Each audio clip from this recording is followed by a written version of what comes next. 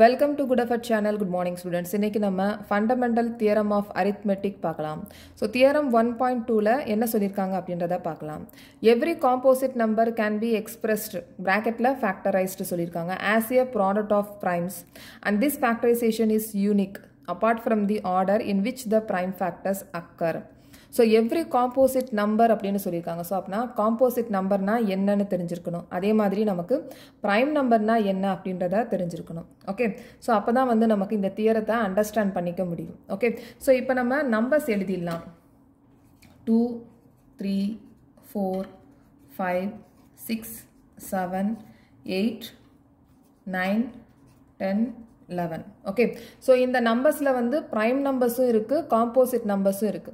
நம்ம first வந்து prime numberனா என்ன அப்படின்றத பார்த்துடலாம். இப்போ இதுல 2 இருக்கு. இந்த 2 ஓட factors. 2 ஓட factors வந்து எழுதலாம். 2 ஓட factors என்னென்ன டேபிள்ல போகும்? 1 2 ரெண்டு டேபிள்ல போகும். ஓகே. So next வந்து 3. 3 வந்து எந்தெந்த டேபிள்ல போகும்? 1 3. So 1 உம் 3 தான் 3 ஓட factors. Okay, next 3 போயிருக்கேன். next வந்து 5. So 5ல பாத்தீங்கன்னா 1 5 இந்த ரெண்டு டேபிள் மட்டும்தான் போகும். next 7.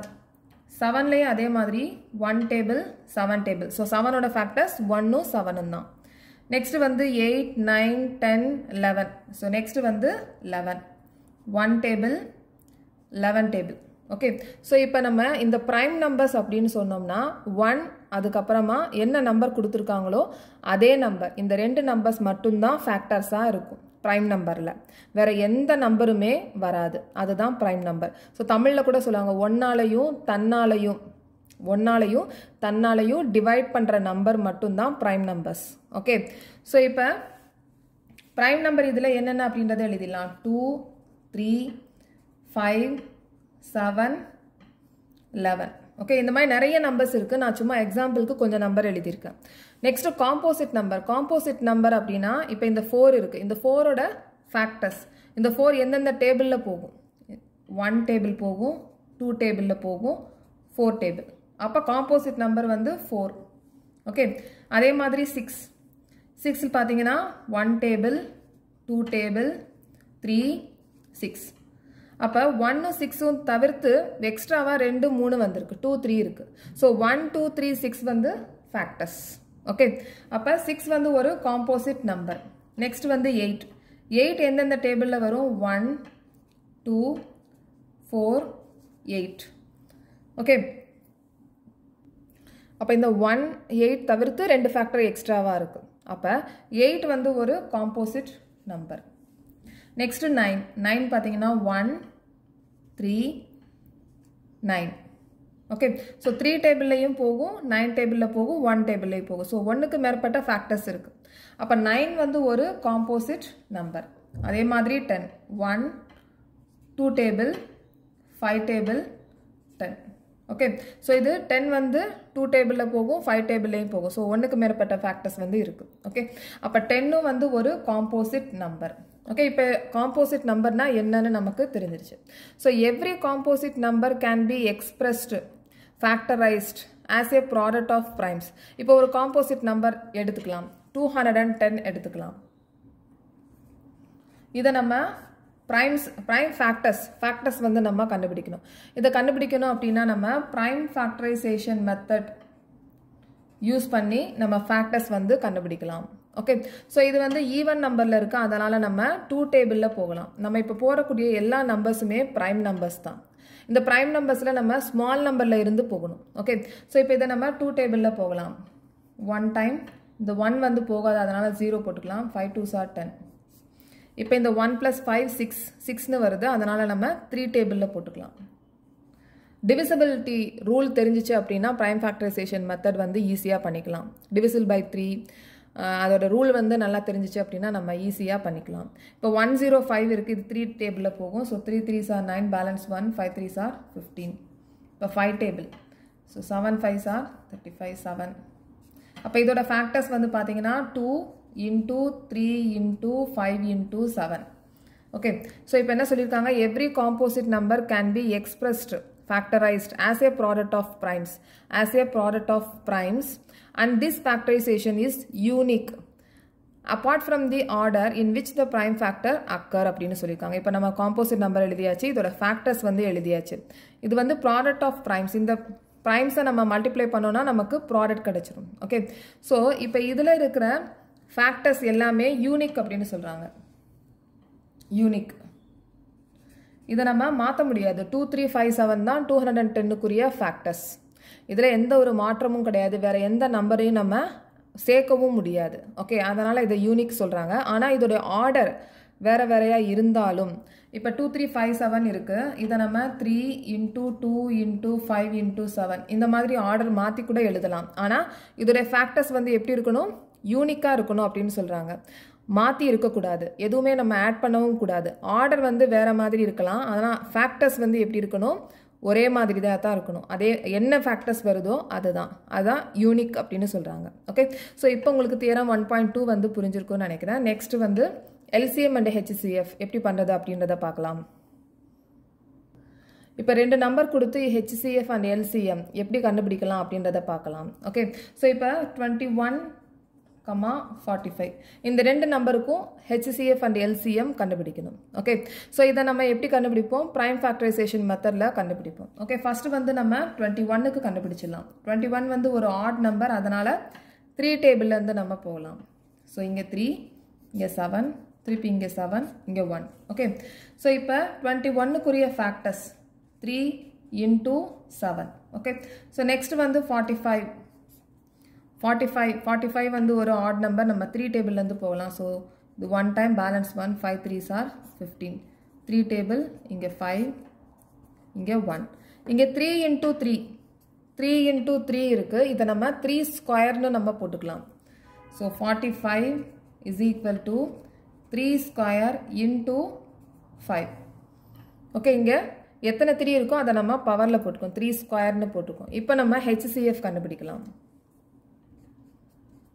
ஸோ இங்கே HCFல என்ன சொல்லியிருக்காங்க? Product of smallest power of each common prime factor in the numbers அப்படின்னு சொல்லியிருக்காங்க. ஸோ ப்ராடக்ட் ஆஃப் ஸ்மாலஸ்ட் பவர்னு சொல்லியிருக்காங்க. இப்போ காமன் ஃபேக்டர் அப்படின்னு பார்த்தோம்னா 3 வந்து ஒரு common factor, common prime factor. Okay, so இதில் வந்து ஸ்மாலஸ்ட் பவர் அப்படின்னு சொன்னோம்னா இதுதான் ஸ்மாலஸ்ட் பவர். இங்கே 3க்கு மேலே நான் எந்த பவரும் இல்லை, அதனால் 3 raised to the power 1 போட்டிருக்கேன். ஸோ இப்போ இதில் ஸ்மாலஸ்ட் பவர் அப்படின்றது இதுதான். ஸோ இதை தான் நம்ம இங்கே எழுதணும். ஓகே, அப்போ நம்ம 3 எழுதிடலாம். வேறு ஏதாச்சும் காமன் ஃபேக்டர் இருக்கா அப்படின்னா காமன் ஃபேக்டர் எதுவும் இல்லை. ஓகே, ஸோ நெக்ஸ்ட் வந்து எல்சிஎம். ஸோ எல்சிஎம்ல என்ன சொல்லியிருக்காங்க? Product of greatest power of each prime factor involved in numbers அப்படின்னு சொல்லியிருக்காங்க. அப்போ இதில் கிரேட்டஸ்ட் பவர், இப்போ இதில் வந்து கிரேட்டஸ்ட் பவர் என்ன இருக்குது? இந்த 3ல இதுதான் கிரேட்டஸ்ட் பவர். அப்போ இந்த 3 ஸ்கொயரை நம்ம எழுதிடலாம். இன்டு நெக்ஸ்ட் என்ன சொல்லியிருக்காங்கன்னா இன்வால்வ்டு இன் numbers, each prime factor involved இன் நம்பர்ஸ் அப்படின்னு சொல்லியிருக்கிறதுனால இந்த 7ஐயும் 5ஐயும் நம்ம எழுதணும். ஓகே, ஸோ இதான் HCF, இது LCM. ஓகே, ஸோ இப்போ இந்த LCM நம்ம மல்டிப்ளை பண்ணிடலாம். 3 × 3 9, 9 × 5 45, 45 × 7 315. ஓகே, ஸோ இப்போ இதை வந்து நம்ம HCF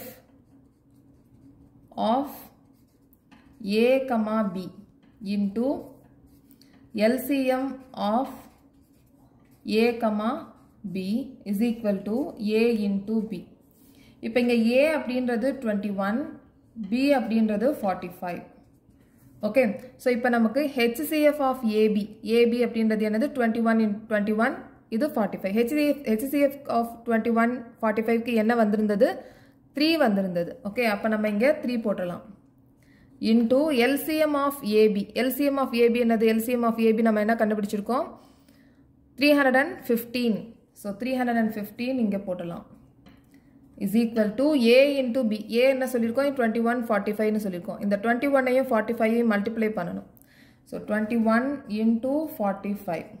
okay, so 3 into 315 is equal to 21 into 45. இதை நம்ம மல்டிப்ளை பண்ணோம் அப்படின்னா 945 is equal to 945 வரும். ஓகே, ஸோ இதை நம்ம ரிலேட் பண்ணலாம். இப்போ இந்த HCF of AB, HCF of 21 into 45, 2145, HCF of 2145 and multiplied by LCM of 21 and 45. இது ரெண்டையும் நம்ம multiply பண்ணிட்டு is equal to A into B. எந்த நம்பருக்கு நம்ம HCF ஐயும் LCM ஐயும் கண்டுபிடிக்கணுமோ அந்த நம்பரை நம்ம இங்க multiply பண்ணியிருக்கோம். ஸோ இது ரெண்டுமே ஈக்குவலாக வந்திருக்கு. ஸோ நம்ம வெரிஃபை பண்ணிக்கலாம், ரிலேட் பண்ணிக்கலாம், இது ரெண்டும் ஈக்குவலாக இருக்கா அப்படின்றத வெரிஃபை பண்ணிக்கலாம். அது எப்போ அப்படின்னா ரெண்டு நம்பர் கொடுக்கும்போது மட்டும்தான். 2145 இது ரெண்டு நம்பர், 2 நம்பர்ஸ் கொடுக்கும்போது மட்டும்தான் நம்ம இந்த மாதிரி வெரிஃபை பண்ணிக்கலாம். ஓகே, ஆனால் நமக்கு 3 நம்பர்ஸ் கொடுத்தாங்க. இப்போ 18, 21, 45 இந்த 3 நம்பருக்கு வந்து LCM HCF கண்டுபிடிங்க அப்படின்னு நம்ம கண்டுபிடிச்சோம் அப்படின்னா அதுக்கப்புறமா இந்த மாதிரி வெரிஃபை பண்ணோம் அப்படின்னா கரெக்டாக வராது, வெரிஃபை பண்ண முடியாது. ஸோ 2 நம்பர்ஸ் கொடுத்து வெரிஃபை பண்ண சொன்னாங்கன்னா ஈக்குவலாக வெரிஃபை பண்ணிடலாம். லெஃப்ட் ஹேண்ட் சைடும் ரைட் ஹேண்ட் சைடும் ஈக்குவலாக இருக்குது அப்படின்றத வெரிஃபை பண்ணிக்கலாம். 3 நம்பர்ஸாக கொடுத்தாங்கன்னா பண்ண முடியாது. ஓகே, ரெண்டுமே ஈக்குவலாக இருக்காது. 3 நம்பர்ஸும் கொடுத்தாங்க அப்படின்னா இங்கே கொடுத்துருக்க HCF of AB into LCM of AB இது ரெண்டையும் மல்டிப்ளை பண்ணிவிட்டு அதுக்கப்புறமா A into B into Cன்னு சொல்லி நம்மளால் மல்டிப்ளை பண்ண முடியாது, ஈக்குவலாக இருக்காது. மல்டிப்ளை பண்ணி பார்த்தாலும் ஈக்குவலாக இருக்காது. ஓகே, ஸோ இதே ஃபார்முலாவை நம்ம யூஸ் பண்ணிவிட்டு HCF கொடுத்துருப்பாங்க, LCM கொடுத்துருக்க மாட்டாங்க. ஆனால் நமக்கு எந்த நம்பருக்கு HCF and LCM கண்டுபிடிக்கணுமோ அந்த நம்பர் இருக்கும். அதை வச்சுட்டு நம்ம இந்த ஃபார்முலாவை யூஸ் பண்ணி LCM கண்டுபிடிச்சிக்கலாம். ஓகே, அதே மாதிரி HCF நம்ம கண்டுபிடிச்சிக்கலாம். ஸோ இந்த மாதிரி ப்ராப்ளம் வந்து எக்ஸாம்பிளில் இருக்குது, நம்ம எக்ஸாம்பிளில் பார்த்துக்கலாம். ஓகே, ஸோ நெக்ஸ்ட் வந்து எக்ஸாம்பிளில் பார்க்கலாம். இந்த வீடியோ உங்களுக்கு பிடிச்சிருந்துச்சுன்னா சப்ஸ்கிரைப் பண்ணுங்கள், ஷேர் பண்ணுங்கள், லைக் பண்ணுங்கள், கமெண்ட் பண்ணுங்கள். தேங்க்யூ.